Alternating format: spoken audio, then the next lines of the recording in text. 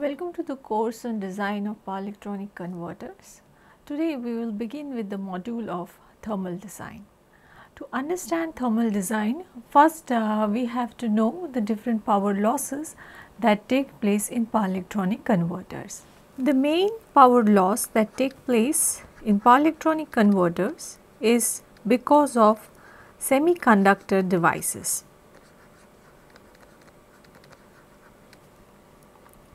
And you might be already familiar, there are two types of it.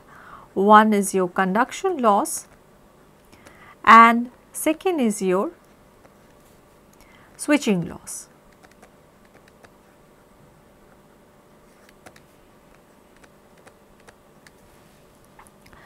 Now, let us recall the buck converter circuit. So, in buck converter you had a switch .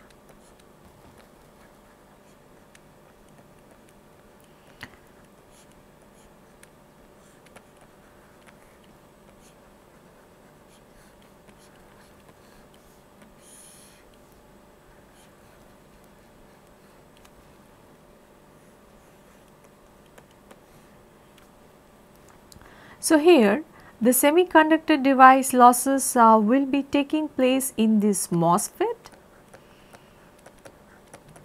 and also in the diode. But apart from this, what we see is that the converter also have got this L, which is the magnetics. So, that will also have its own loss. So, magnetics losses. So, they also contribute to the total loss, and there are two types of it. One is your core loss and the second is your copper loss. Now, both of these core loss and copper loss we will be discussing when we discuss magnetics design. Then what we see is that there is C as well, capacitance. So, we have whatever these passive elements that we have got, these will have their own series resistance, which is called as the ESR, effective series resistance, and they will have their own I square R losses. So, what we can say is that different passive elements in any power electronic converter, like your L, C and whatever others may be there, their ESR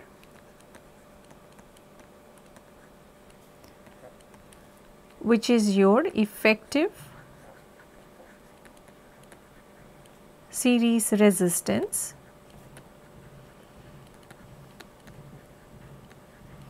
these also contribute to the total loss in the form of I square R losses. Apart from this, these converters are realized by designing PCBs, printed circuit boards, and those PCB traces will also have their own ESRs, and that will also lead to I square R losses.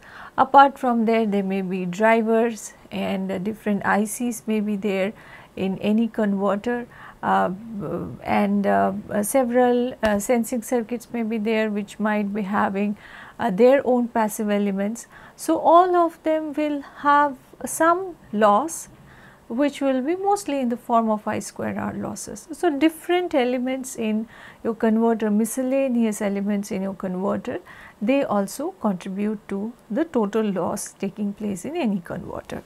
Now, all these loss, this power loss that finally occur in the form of heat.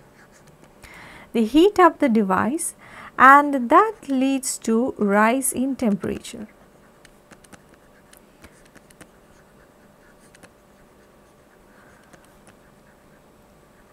Because of which what happens is that if we exceed the temperature which is the maximum limit that is specified in the data sheets of different devices, then that may damage the device.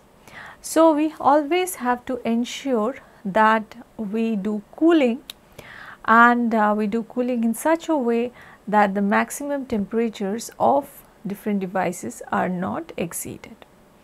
Now, when we discussed your semiconductor devices, at that time I had shown you that most of the data sheets, they give the junction temperature. So, the maximum junction temperature that the device can withstand, the power semiconductor device can withstand. So, then that is something should not be exceeded, and for that cooling has to be done, the devices have to be cooled. Now, all these other different kinds of losses that we are seeing, magnetic loss and passive loss, this we will not be discussing here. We will be mainly discussing the loss that takes place in your semiconductor devices, your conduction loss and switching loss, and how can we cool the semiconductor device. That is what we are going to discuss. So, this is your familiar buck converter circuit. So, let us see the conduction loss first. Now, these are the waveforms that we have discussed before in the very first module, and there we had seen that this diode, this is the voltage waveform that appears across the diode.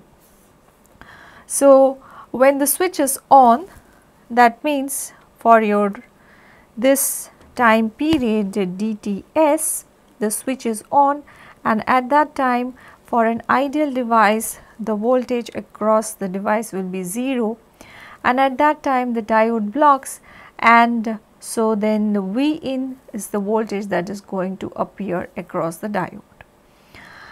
And when this switch turns off, at that time this diode conducts.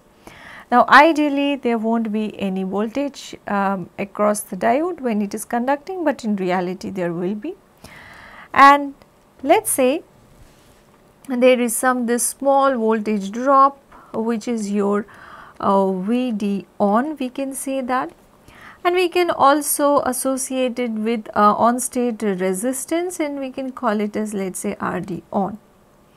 Similarly, for the switch as well, for the MOSFET as well, there will be some little on state voltage drop, we can call it as VDS on, and there is on state resistance also of MOSFET, this we had discussed before. It is called it as RDS on as the on state resistance. Now, this is the switch current, and then when the switch does not conduct, it is 0. Now, in reality there will be some small leakage current, but it is usually so small that we can ignore it for loss calculation purpose. And this is the diode current, where when the diode is not conducting it is 0, and when the diode conducts, this is the current that flows through the diode. Now, we can write the expressions for the conduction loss. So, this is your total time period Ts, and corresponding to that the switching frequency is Fs. So, we can write the conduction loss that takes place when the switch is on, that will be 1 by Ts 0 to dTs ISW square T R ds on dt.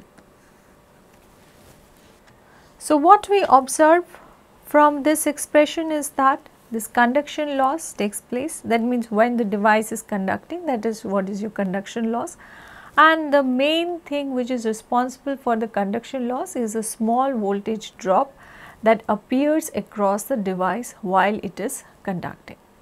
So, those two multiplied then will have some loss because of it, and we can write either it as the multiplication of the on state voltage drop and current, or we can also write it form of I square R losses. So, that is what if we integrate this current, so square of it multiplied by RDS on in the interval 0 to dTs and divided by 1 by Ts. So, that is the conduction loss that will be taking place for one switching time period. Now similarly, we can write for the diode also. So, the diode conduction loss will be PD cond. If we represent it like that, it will become 1 by Ts, and this is going to be integrated from dTs to Ts because diode conducts from dTs to Ts time interval. I square dt are d on dt. Now here we have to multiply it with the diode on state resistance and not the MOSFET on state resistance. The further, if we want to simplify those expressions that we just wrote for conduction losses of the MOSFET and the diode, we have to recall that the switch current in the diode current actually is formed from the inductor current. So, this waveform, this we had discussed before, your inductor current waveform shape you might remember. So, this is the shape of the inductor current, and this is equal to ISW equal to IL when it is conducting, and ID equal to IL when diode is conducting. So, then we can use the inductor expression. So, we can write this inductor expression IL as equal to delta IL by dTs T plus IL 0. Now, what is this IL 0? So, this one is your IL 0, and then whatever is this change in current, the ripple, that is delta IL, and of course, we know that this is the time period dTs. Now, this holds true for the interval dTs from 0 to dTs, and this average IL we can write it as delta IL by 2 plus IL 0.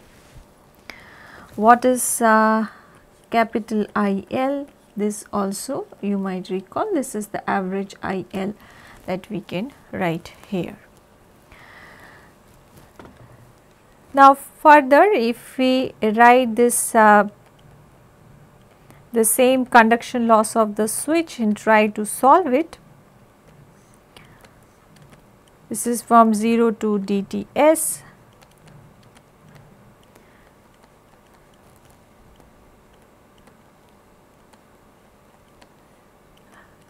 So, if we substitute for ISW, so this will become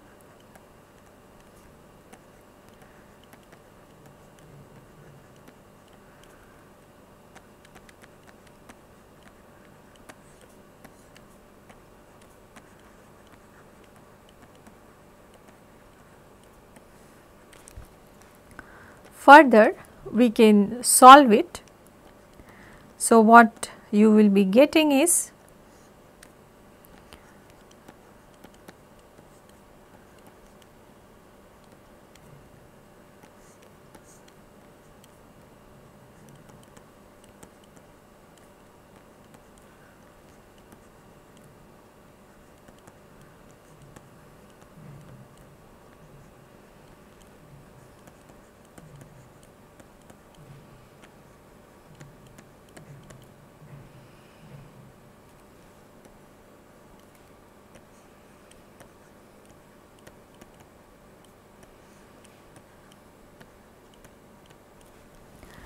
so this is what you will be obtaining, and now further if you solve it, what you will be obtaining it as d times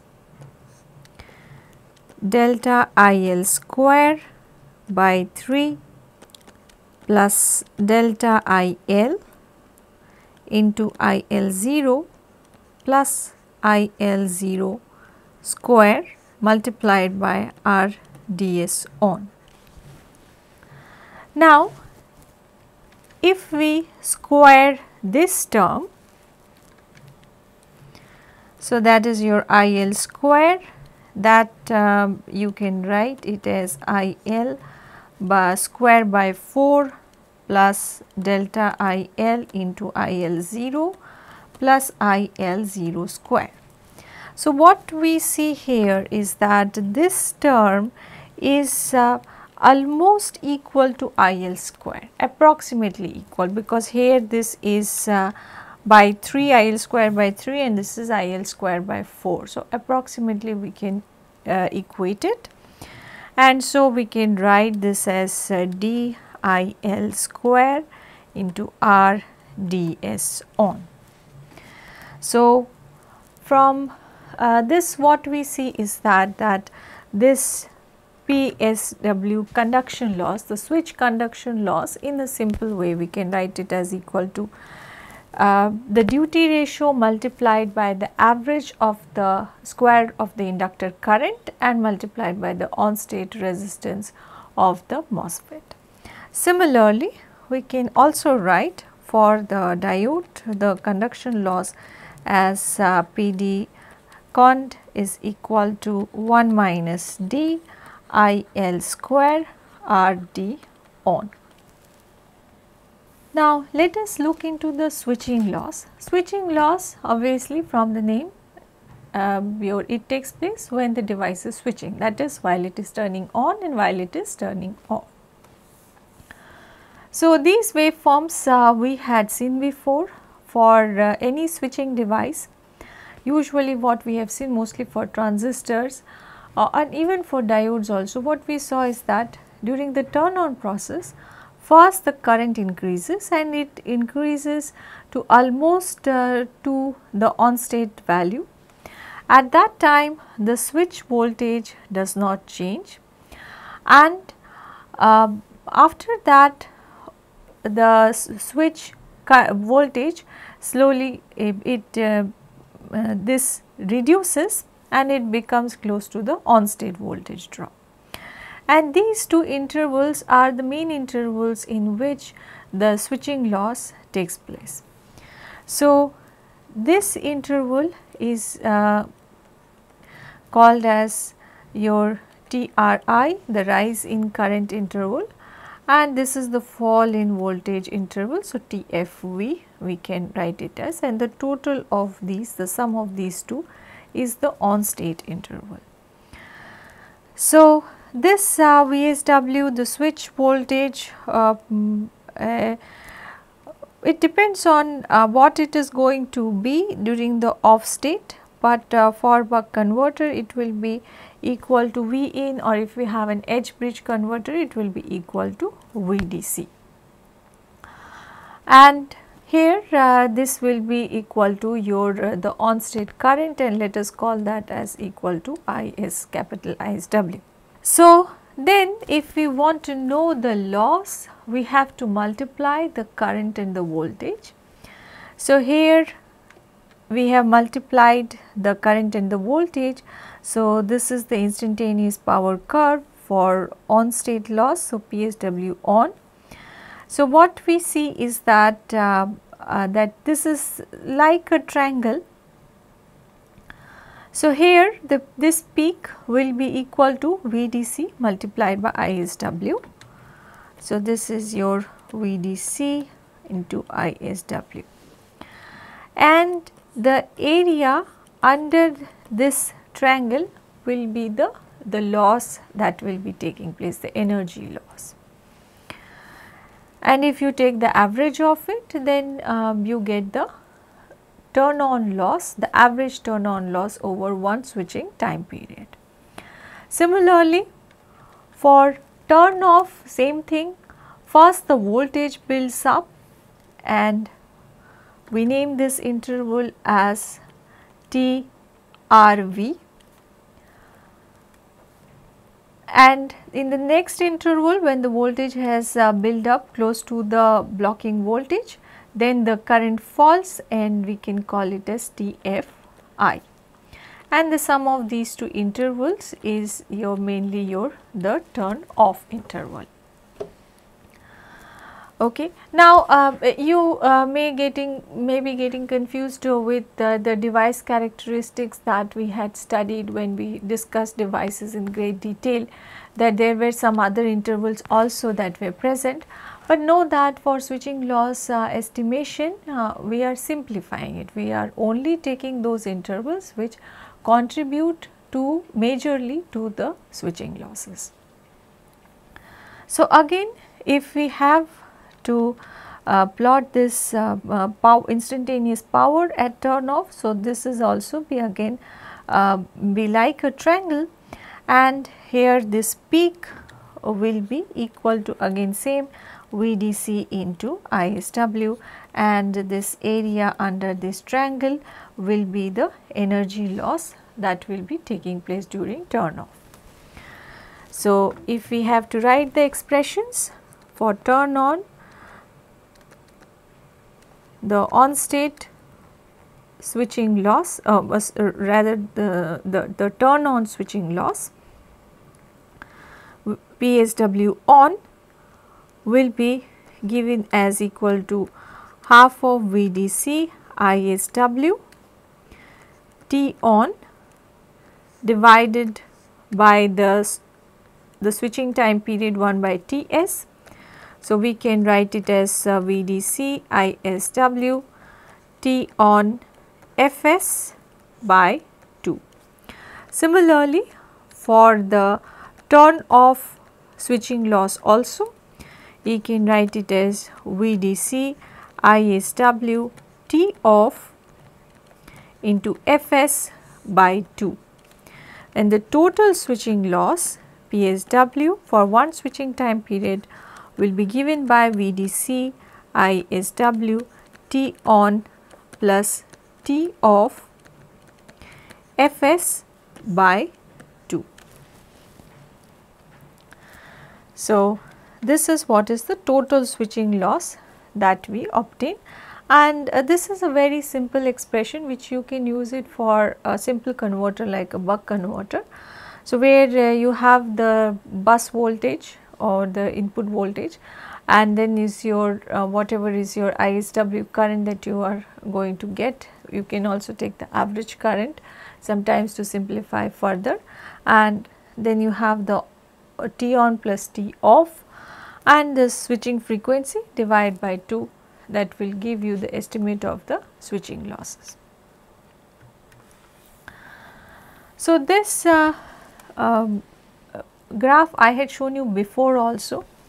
This has been taken from the application manual from Semicron, where they are showing the turn on loss of an IGBT with your anti-parallel diode in it. And for your edge bridge converter, you may recall when one IGBT is turning on, at that time another diode is turning off. So, that is your this IGBT, and here you have the diode.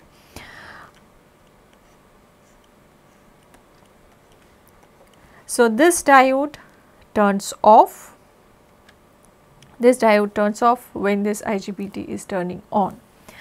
So, this diode turn off loss is shown here. The diode's voltage is your building up and your current is becoming 0, whereas here the IGBT is turning on. So, IGBT's current is building up and the voltage is reducing. So, this is the turn on loss and this is the turn off loss of the diode. So, what we see is that the diode loss is much smaller than the IGBT losses. So, that is why many times your when power loss calculations are done, especially your switching loss calculation, then the diode switching losses are ignored. So, the key points of this lecture are your main loss that take place in your power electronic converters are your power semiconductor device losses. Apart from that, there also there will be other losses because of the magnetics and several other passive elements and I square R losses taking place in different elements of the converter. And your power semiconductor device losses, that is of two types. One is your conduction loss and second is your switching loss.